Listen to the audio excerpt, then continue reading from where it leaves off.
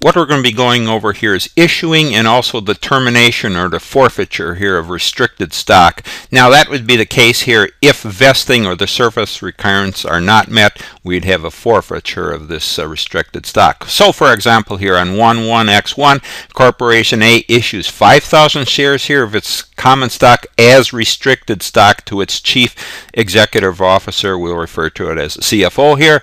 And point one here, the stock's fair value is $60 per share here based on this issuance here, and it has a $5 per share par value here. Again, at the issue date here in 11X1 here, and that's related to the services for the period here of 4 years for this restricted stock. So Chief Executive Officer is going to have to work 4 years here for the company here before he will be awarded this restricted stock or this common stock. And again here, the investing occurs here if the CFO stays with the company here for 4 years here.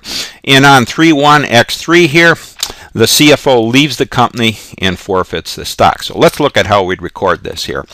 Okay, first, to understand what restricted stock is here, the restricted stock plans transfer shares here of stock, and we're looking at a common stock in our example here, to employees with the agreement that the shares cannot be sold, transferred, or pledged until vesting occurs. Now the shares are subject to forfeiture here if the conditions of the vesting are not met. So let's look at our example here. Again, we're going to have this restricted stock. It's granted on the date here, 11X1, and it's going to have a 4-year vesting or service period required here on this stock here. And what we're talking about, this vesting or service period, we're going to have some expense. We're going to have to expense the value of this restricted stock during this service period. But before we do that, let's look at how we'd issue this stock here. Again, restricted stock, it'll be the common stock here that's restricted. So the restricted stocks actually are common stock here. That's issued here on the grant date here, 11X1. So again, our grant date, 11X1 here. And what we're going to do is we're going to issue this, and it's all based on the stock's fair value. So that's the key here, the fair value. And we had 5,000 shares that are issued here to this CFO here at the fair value of $60 per share. So setting up our common stock account here as an equity account on our balance sheet. The par amount here, well, we had 5,000 shares times a $5 par value per share, for credit that here for $25,000. And then the remaining amount goes into additional paid-in capital here for common stock, excess over par here. So we had $60 market price or fair value here, and the difference between the par here and the fair value leaves $55 here times 5,000 shares. So we credit or increase our additional paid-in capital here for $275. So this is the case here. We're going to have this common stock. It's restricted here until it's actually held here for the employee here until he completes the vesting period, and that's going to be 4 years here. So that's what we mean by the restriction here. Okay, so we have our total fair value here distributed between the common stock par and the additional paid-in capital. Total fair value here was $5,000 times $60 or $300,000. Okay, so now moving over to our other account here in the balance sheet, which is a contra equity account here, and this is going to be for the cost of the services yet to be performed here by the employee, and that's our CFO here. So we set up this unearned compensation account for the restricted stock, and we would debit that here for the stock's fair value. That is 5,000 shares at $60 per share fair value. Debit that here for $300,000. This is also referred to as the deferred compensation expense. Okay, so we've issued the stock here in the name of the employee here, and we've set up our unearned compensation here, which is really look at it as terms as a liability account here, because if you look at your debits and your credits here, they are common stock equity account credit plus unearned compensation credit minus. So it's actually a liability here as a contra equity. Debit plus here, debit minus here in our equity account. Okay, so we've issued it. We've set up our unearned compensation account here. Now we're going to look at 4 years here, but we're going to have case here where the CFO leaves the company and he's going to have to forfeit the stock. So what we would do here, let's move over and look at it in these terms. We have to look at the compensation expense here on this restricted stock. So it's going to cost the company money here based on the fair value of the stock that they're issuing here to the employee here. So on our income statement, we set up this compensation and expense account here. So what we do here each year here, we take that total compensation, that total fair value of the stock here at $300,000, and it's going to be expensed over the 4-year vesting period here. So 4 years, divide that into 300,000, we're going to get $75,000 per year vesting, or expense here, a compensation expense on the stock that is going to be given to the CFO here. So debit that here on our income statement as a compensation expense, $75,000 here on 12/31/X1 end of the first year. Same for the end of the second year here, $75,000 12/31/X2. And we would proceed on like this, $75,000 each of the next 4 years here, if the employee stays at the company, and then he would be awarded this restricted or common stock here. But we're going to be looking at the case here where he doesn't. But for our compensation expense here, debit that or on our income statement here for $75,000 each year, and then the corresponding moving over to our unearned compensation here, or our deferred compensation expense here as our contra equity account. At the end of each year here, we would credit that or reduce that unearned compensation by $75,000. Each of the end of year X1 here, 12/31/X2, end of each year here. Credit that or reduce that by $75,000. So you can see here a debit on our compensation expense, $75,000 here, balances with our unearned compensation here, or our deferred compensation here of $75,000. Credit that here, reduce that by $75,000. So those are the balancing entries here. Now we're going to look at the case here where the CFO here leaves on 3/1/X3 or and the end of during the third year here, so he's going to forfeit this stock. So everything is going to be forfeited here.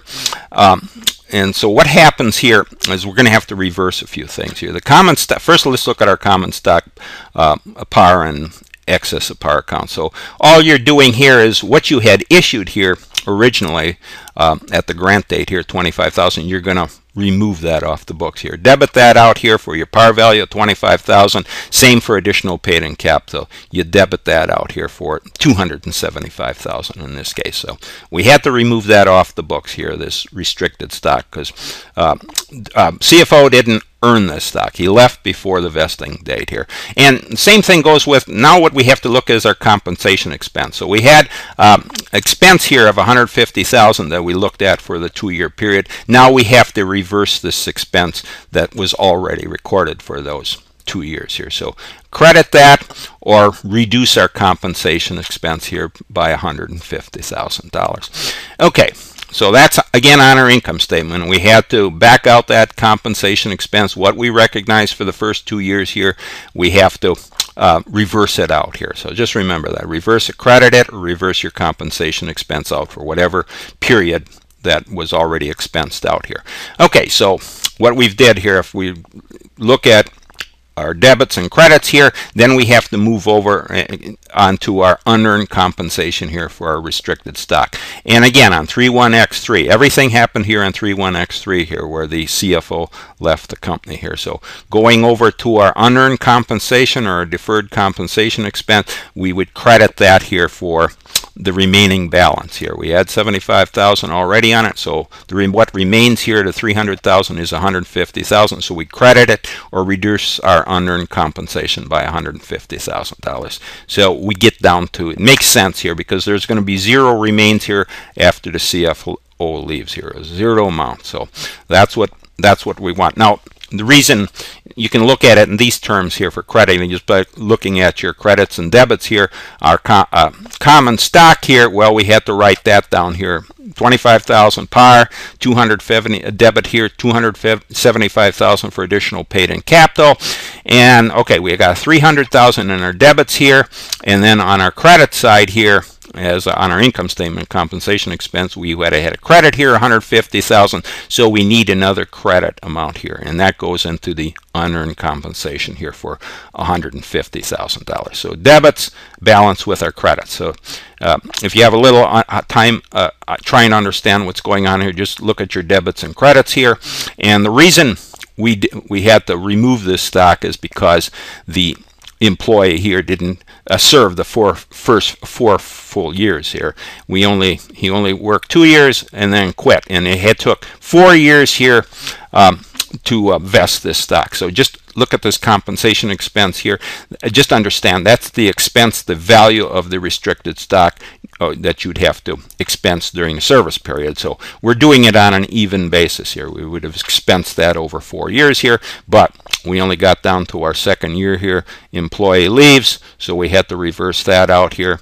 And then same for our common stock, our par, and our excess, we had to reverse that out here, remove it off the books because the employee or the CFO wasn't going to get it in this case. And then remember that balance, unearned compensation, it just shows up here. Whatever was remaining here had to be reversed out, and it all balances out here, debits and credits. So unearned compensation, if we look at it as a liability, there's zero here.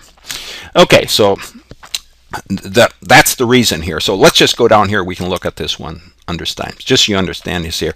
Corp-A here, the restricted stock plan. The vesting never occurred because the CFO here left the company before the service requirement was met here. He'd had to work here 4 years. Vesting is required, and then we can go back up here. So he would have had to work here 4 years at the company before he would have gotten this common stock, which we call the restricted stock. So the other key thing is here that everything that works off this fair value here. So that's a key. You have to know what the fair value of your, and then you can assign it to your common stock, your additional paid-in capital based on the fair value and the par values and that. And then this unearned compensation, that's also the fair value here. It's a balancing account between our common stock and additional paid-in capital here that was issued in the name of the CFO in this case, but nonetheless here, it's all based on the fair value here. So you've got your unearned compensation here, debit that or increase it here for the fair value.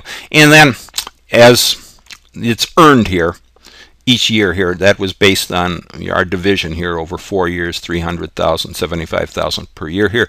As it's earned here, then you would reduce your unearned compensation here, and then you have to recognize it as compensation expense here on your income statement. Okay, so that takes care of our restricted stock here. Just so you understand, when we're talking about this restricted stock here, in this case it was common stock that we issued in the name of the employee that was under this restricted stock plan.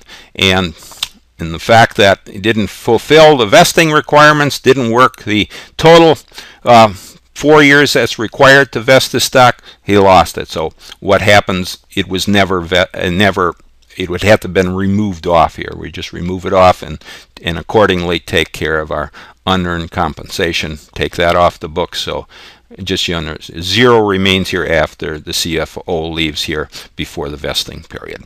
Okay, so that takes care of our restricted stock plans here, where we would have transferred some shares of stock to the, in this case, the CFO and the employees. But if it had to meet those requirements here, and even though the CFO may have been what was in his name here, but he could not have sold, transferred, or pledged it of the stock here until the vesting requirements were met. Didn't meet the vesting requirements, so he never got the stock. Okay, so that summarizes our example here on issuing and the forfeiture of restricted stock.